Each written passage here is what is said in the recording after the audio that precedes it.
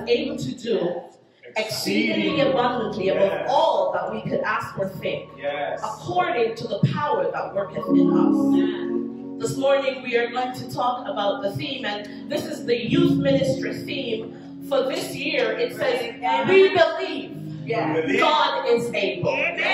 Touch somebody and say, I believe. Hallelujah. Now, as we go through our daily lives, we sometimes encounter challenges that seem overwhelming, impossible, impenetrable, and unchangeable. You know those situations that you just can't seem to find a solution for?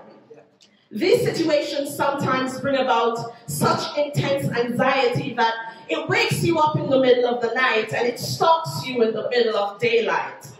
It sneaks upon you and casts a cloak of fear and concern over your shoulders that you can't seem to shake it no matter how hard you try. It can take you down. It can squash all hope. It can stop you in your tracks. You know those kind of problems that, I mean, even when you talk to your therapist, it's like, you just can't shake it. It's just like a standing in front of you, this mountain that can't be moved, right? Those kind of problems that it doesn't matter how you try to hack at it and, you try to find a resolution, it's just not happening. Right. But God is still able. Yes.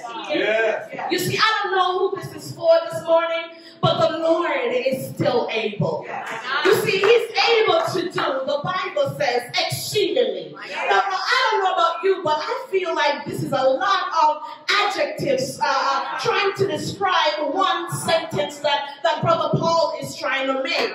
He said he can do exceedingly. So he didn't just use one word. He didn't just come and say, you know what, God is able to do it. Because I believe that would put God on the same level that we are. You see, we tend to try to question His ability sometimes when we have those situations where we can't shake. But Paul says, listen to me, brothers and sisters. God is not just able to do it, but He's able to do exceedingly. Now, if you look up the word exceedingly, it means far beyond.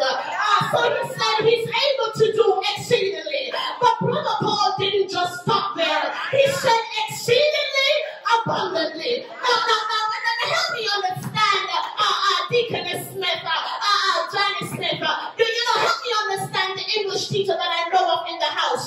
That's a little packed. Because if you say exceedingly, which means far beyond, and then you come again and you say abundantly, which also means somebody catching it in a minute, which also means farther beyond. There is no limit to it. And then he says, above all. Lord have mercy. So now we are at exceedingly. And then we are at abundantly. Come on now. And then he says, above all that we could ask, above all. So He's a level above the rest. And then he says, above all that we could ask. Now that's one thing to go to God. I want you to stay at your station, Minister Steve. It's one thing to go to God and say, God, the rent is due, the mortgage is due. But it's another thing to say, God, I need to be changed. You see, these are things that I can think of. These are things that I can ascertain on my own. But then he says, above all that I can even ask. It means that there's no limit to what I can ask God. It means that no matter what I ask God, He has the ability to do it. Amen. Exceedingly abundantly above all that we could ask or think. Ask or think. No. It's one thing to ask. But then there are certain things in your mind that you dare not speak of. Because if you say to your neighbor or your friend, they think you're crazy. Like if I want to become a billionaire in the next few months, response, you probably think, girl, go sit down. That's something I would not say. If I want to step out of the church and walk into a Ferrari, not that I'm a car person, but if I want to drive a Ferrari home, you said that would be a miracle. But can I tell you that God seems to specialize in the things that we think are impossible. That's why Paul had to reiterate it. And he says, above all, that we could ask or think. So those things that you think of, that you think it cannot happen, guess what? God has the ability to make it happen. Yes. Amen. Far above all that we could ask or think or imagine. Now here's the part that I'm getting to. It's not according to my ability. Yes. Pastor, it's not according to our ability. That's right, that's right. It's not because we're skilled. Right. It's not because we're educated. It's not because we're experienced. But it's according to the power. Yeah. According to Power. the power. Anybody got some power in the house? It's according to the power that works in you. I'm closing. It's the power that's inside of me. You see, it ain't no timid power, but it's the kind of power that comes from on high. Yeah. Somebody say, I've got power. It's the Holy Ghost power that's living on the inside. It's the Holy Ghost power that's inside of me. I hear Paul say, greater is he that is within me. Anybody caught it yet? I've got power that lives within me. Greater is he that is within me than he that's in the world. I've got power. So I've got power. I've got Holy Ghost power. The power in me makes demons tremble. The power in me makes principalities fear. The power in me makes people change. The power in me, it breaks chains. The power in me, it speaks things into being. The power in me is the same power that raised Jesus from the dead. Anybody got power? Some power. I got power. And because I cannot limit the power that is within me, I can look at Jasmine and I can say, girl, all I know is that the Lord is still able. Yeah. Woo! Talk to your neighbor and say, neighbor, he's able. I know, give him a praise. I don't know what you need him to do today, but he's able to do it. I know he's able to shut the devil's mouth. He's able to turn situation around. He's able to heal your body. He's able to deliver your soul. He's able to put food on the table. He's able to put money in your pocket. He's able to put the devil under your feet. My God is still able. He's able to make right what the devil made wrong. He's able to make your boss become your footstool. He's able to turn any situation that the devil has set up against you. God is able to turn it around in your favor. Somebody shout favor. God is able. There's nothing. There's nothing too hard for God. There's nothing impossible.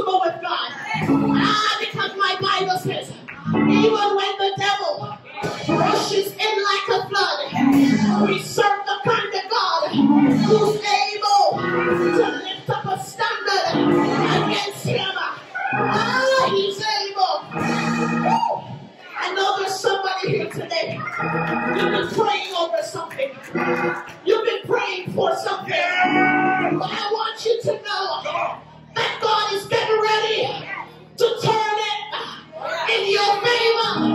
He's going to turn it in your favor. And it's just because God is able. Come on, lift your hands and praise Him. Lift your hands and praise Him. You see the God we serve. It's the same God that turned water into wine. He caused Peter to walk on water. He's able to bring sunshine out of rain. He's able to calm the storms in your life. I dare you to lift your voice and say, God is still able. Hallelujah.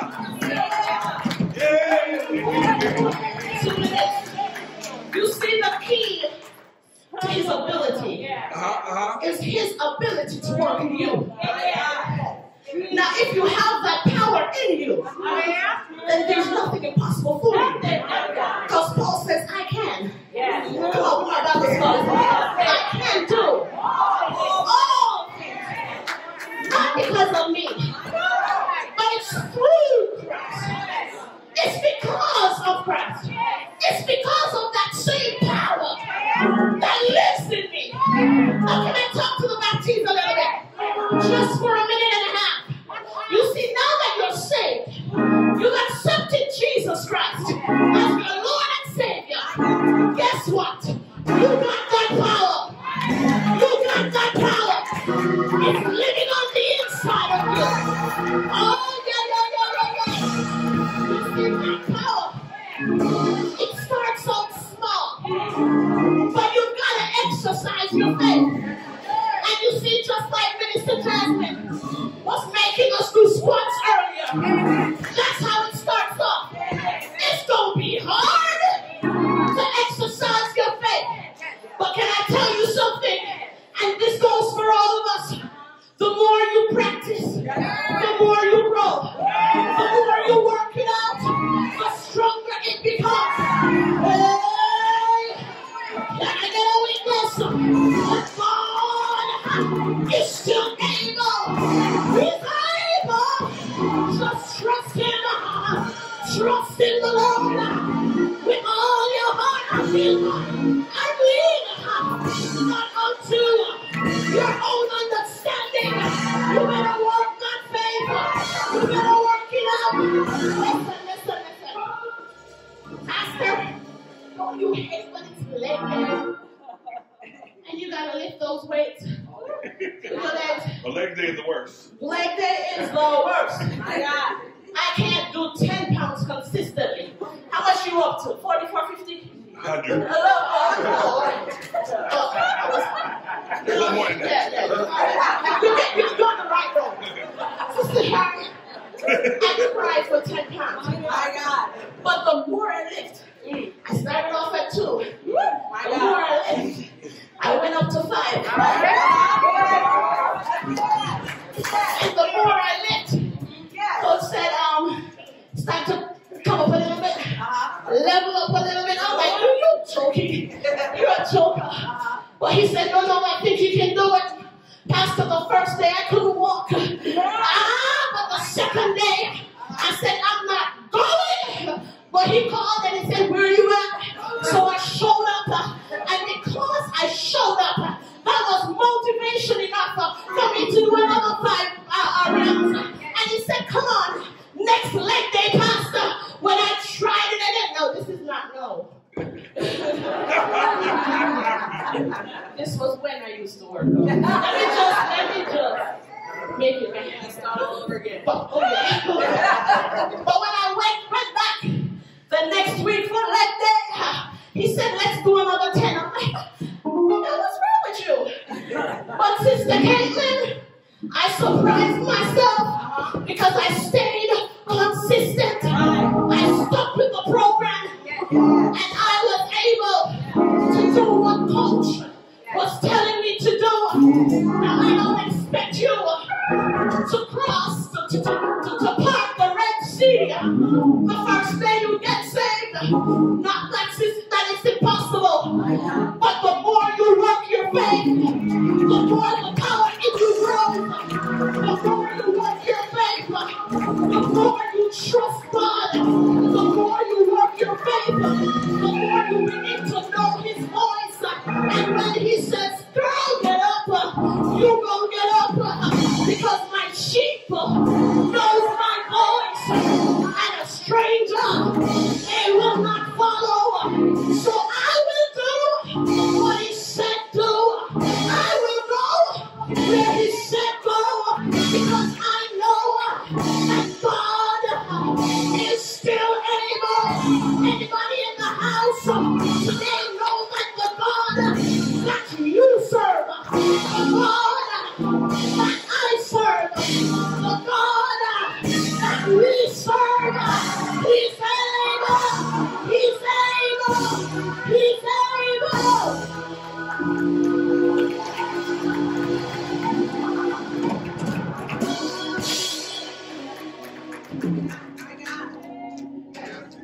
Closing, the final close.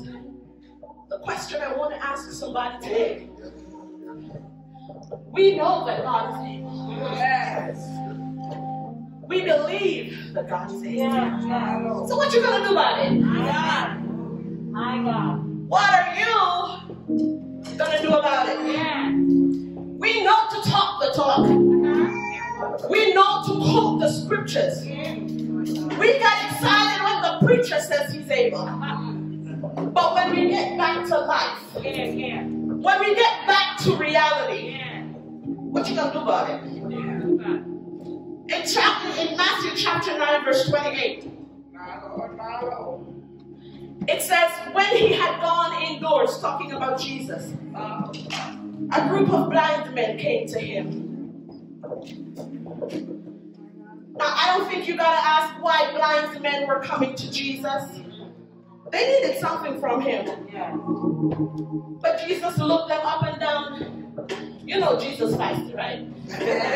I'll be acting like he's this kind of gentle person. He had a mouth. He looked them up and down, deacon, and he said, do you believe? Yes. He didn't ask them, do you think I can? He didn't ask them, what you want? Yes. Not even that. All Jesus said was, do you believe? Yeah. So my question to you today, do you believe? Do you believe? Do you really believe that our God is still able? You see, the world will tell you, young people, that you can't be saved and successful. Don't fall for it. God is still able. The world will tell you that you can't be pretty and pure. Check her out. Don't fall for it. God is able. The world said you gotta shake what your mama got so you can make a penny. Don't fall for it. God is able. The world will say you gotta be gangster in order to gain. But the word, the logos, also says that our God, come on somebody, our God, He's able. Take that with you this week. There's nothing God can't do. He's able.